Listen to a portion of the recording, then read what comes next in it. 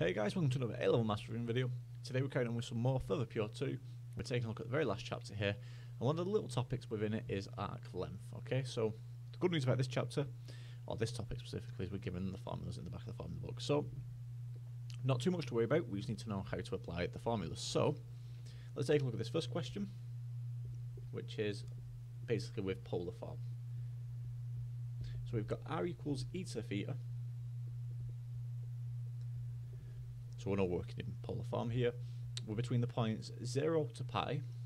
So in this case, our limits, so we're using this bottom formula here because we're in polar form. So we're using s equals, so it's the integral. So your limits, sometimes you'll see these limits defined as alpha and beta. In this case, alpha and beta are just 0 and pi, because that's what we're working between. Okay, so that's your alpha, that's your beta. Then it's times, well, it's the square root of r squared plus dr by d theta all squared. So r squared, what would that be? Well, that's just going to be e to the theta squared, so that's just going to be e to the 2 theta. Okay, and if we work out dr by d theta, that's just simply going to be the derivative of r with respect to theta. So that's just simply going to give us e to the theta again. Okay, so this is actually going to be quite a nice question to work out. So if I plug my r squared in, that's e to the 2 theta here. I've got e to the theta all squared because it's dr by d theta squared. So that will be e to the 2 theta. And we're integrating this with respect to theta. So in this case here now, what I want to do is simplify underneath the square root. So s is still equal to the integral from 0 to pi. So this will be the square root, so that's e to the 2e plus e to the 2e, so that's two lots of e to the 2 theta with respect to theta. And this is easy if we write in index notation, so that's going to be the integral from 0 to pi of 2e to the 2 theta power of a half. Okay, with respect to theta. And if we just start simplifying here, well, 2 theta, remember your power of indices here, 2 theta, we times that by a half, so that just becomes theta. And we take the square root of 2 here, remember, power of a half, we take the square root. So what we've actually got is the integral from 0 to pi of the square root of 2 e to the theta, okay, with respect to theta. And if you just integrate this, nice and easy, we just get the result here. So we just get the square root of 2 e to the theta. Okay, and then all we need to actually consider is these two limits here, 0 to pi. So all I've got to do now is just plug these limits in. So this will be the square root of 2 times e to the pi. So it's going to be the square root of 2. So what I'm essentially going to do is I'm just going to factor this square root of 2 outside. So it's going to be e to the pi and then e to the 0. But remember, we subtract this lower limit off, so it's going to be minus e to the 0, so minus 1. Okay, and that would be our result. That's the exact length of the curve. So 6 marks for that. Like you can see, mathematically, this one wasn't too bad. Can get a bit more tricky where you might have to use substitution, for example. But overall, not too bad. Just be careful which form you're working in, so whether you're working in Cartesian, parametric, or polar, and then just make sure you pick the right formula using that. Okay, so that's the first question done there. Let's take a look at this next one then. So this one's from June 2015 off the old exam papers. So we've got this curve which has the equation y equals cos x. So we're working between 1 and ln 5. And we just want to find the exact length of this curve. So we're given the answer in terms of e. So y is cos x. So in this case we're working with Cartesian coordinates. So we're going to use the top formula here, this one here. Okay. So y is equal to cos x. So in that case, I need to work out dy by dx. So y is cos x. Dy by dx is just hyperbolic sine of x. Okay, so we've got dy by dx. So if we just plug everything in and get our answer essentially. So s is equal. So it's the integral with our limits between 1 and ln 5, that's what we're told in the question, of the square root of 1 plus dy by dx all squared. So it's 1 plus dy by dx squared, so it's just hyperbolic sine of x squared. So 1 plus sine squared of x like that. Okay, and this is with respect to x. Now here at this stage, hopefully you spot the little trick we've got to do, and that little trick is using our hyperbolic identities. So in this case, we're going to need to use the fact that hyperbolic cos minus hyperbolic sine is equal to 1. Okay, we can use that fact now, because we can rearrange this to be in terms of cos x. So to do that, I'd add hyperbolic sine squared x to both sides.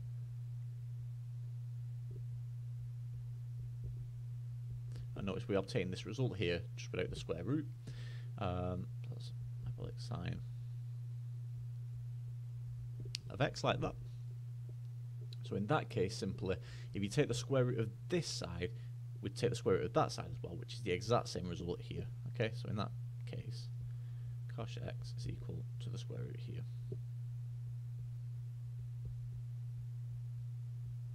Which is exactly what we've got, right? So in that case, what we're actually integrating then is cos x between 1 and ln 5. Okay.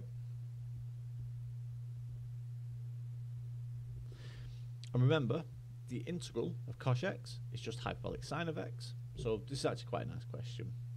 So that is sine of x. Remember, our limits don't change, just 1 and ln 5. So now, in this case, given that we want the answer in terms of e, we need to use the exponential form of hyperbolic sine. So let's just plug our limits in first, see what we get. So that would be sine of ln 5.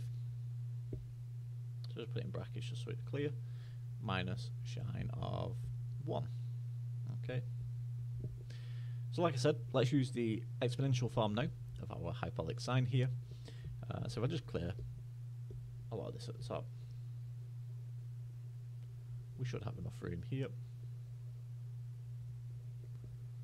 to finish it off. So let's have a go at it. So using the exponential form now, so sine of ln 5, so that would be e to the ln 5 minus e to the minus ln 5 divided by 2 minus, so sine of 1 now, so plug in, that would be minus e to the 1, so that's just minus e, minus, so this would be minus 1 over e here, so minus 1 over e, because obviously don't forget that's minus e to the minus x, so x is this here, and then finally we divide that by 2 as well. Okay. So at this stage here now, we want to do a bit of simplifying, just to make it a little bit easier to basically carry on with it, because don't forget, e to the ln 5 is just 5, for example, so we can simplify here. This is 5. This minus ln 5, you can take the minus to the top using the power rule, so that's basically 5 to the minus 1, so 1 over 5, and that would be divided by 2.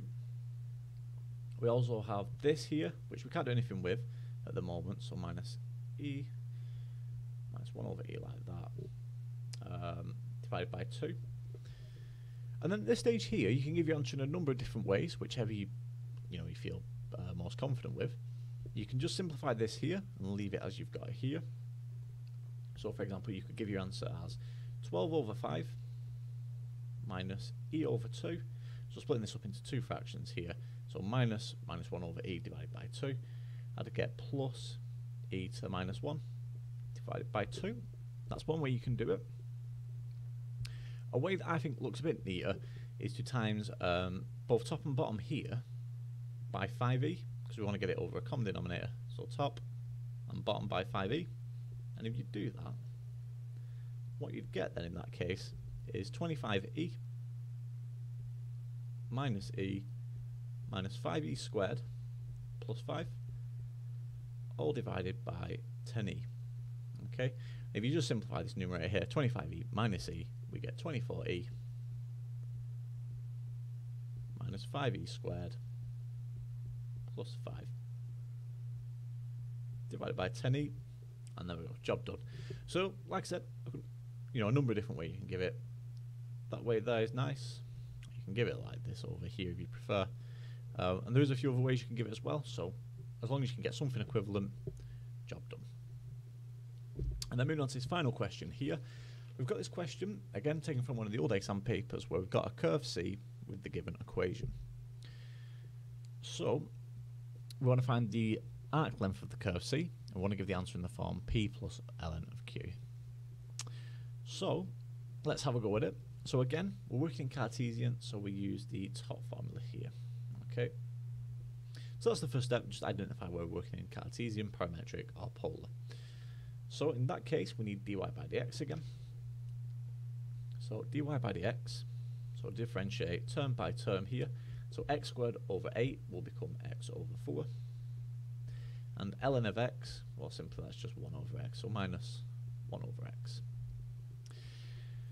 Now, our formula uses dy by dx squared, so all I'm going to do is I'm just going to square this expression here. So if we do it up at the top still,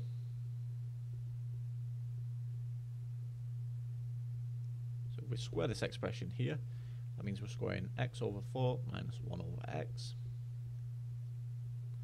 which if you do that, expand it as double brackets, what you get then is x squared over 16 minus a half plus 1 over x squared. Okay, so that's our result there of expanding the brackets. So in that case, we can now use the formula for the arc length. So S is the integral. So again, just use where we're working from x between, so between 2 and 3, so our limits are 2 and 3. Okay, so the limits don't have to be complicated to work out, you're always given them in that case. The square root here of 1 plus dy by dx all squared, so that's this full expression here. So the only thing I need to do is add 1 to minus a half, so that'll give me positive a half. So if we just erase that, we don't need to put 1 on like we're doing here. We can just write this expression instead of minus a half, it'll be positive a half. So x squared over 16 plus a half plus 1 over x squared. Okay, and we're integrating with respect to x. And now at this stage here, what we want to try and do is obtain this as a power of 2. Okay, so we want to try and get some results squared. Because if we can get some results squared, don't forget we're taking the square root. So if you're taking the square root of something squared, we just get the original expression. And that's good for this question because this here, this result under the square root, we can obtain something like that. Because what this gives us is x over 4 plus 1 over x all squared, like so. Okay, so we're taking the square root of that full expression. But if you take the square root of something squared, you just get this expression here. Okay, so in that case, between 2 and 3 of x plus 4, sorry, x over 4 plus 1 over x with respect to x. And now this is really easy to work out, just integrate term by term. So in that case, we get x squared over 8 plus ln of x between 2 and 3. And then at this case, or at this stage here, sorry, all we do is just plug our limits in and just simplify. So 3 squared over 8, so that's 9 over 8, plus ln of 3 minus, so we plug in the lower limit now, so that's 2 squared over 8, so a half. But what I'll do is I'll keep it in terms of a denominator of 8, just to simplify, nice and easy. And then we've got ln of 2 here. And then to finish this question, all we do is do 9 over 8 minus 4 over 8, and we've got ln of 3 minus ln of 2. So 9 over 8 minus 4 over 8. So in that case, that gives us 5 over 8. And if you've got ln of 3 minus ln of 2, Remember, we're subtracting logarithms, so we can combine it as a single logarithm here, so it will be plus ln of 3 over 2. Okay, and there we have it. So that brings us to the end of this video. I hope this has helped. If there's anything that's unclear or anything you'd like a bit more clarity with, please just leave a comment down below. Cheers.